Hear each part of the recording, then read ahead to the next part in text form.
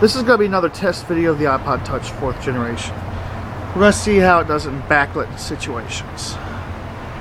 It's kind of overcast here. Sun's breaking through a little bit. Now here's where we're getting into the severe backlighting. As I'm looking at the Hampton Inn, the sun is in the clouds almost directly above it. So as I move the camera up, look, the exposure closes. As I move it back down, see, that's how it compensates for backlighting. So I'll let you be the judge of how it does in severe backlighting. That's it.